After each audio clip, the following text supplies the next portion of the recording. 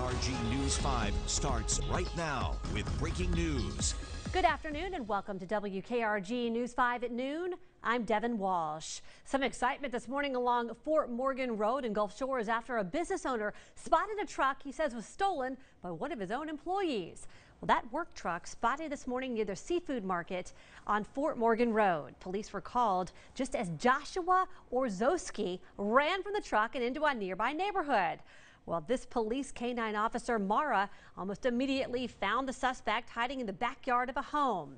The suspect is currently being treated for wounds and will be charged with theft once he is released from the hospital. He's also wanted in Tennessee on assault charges.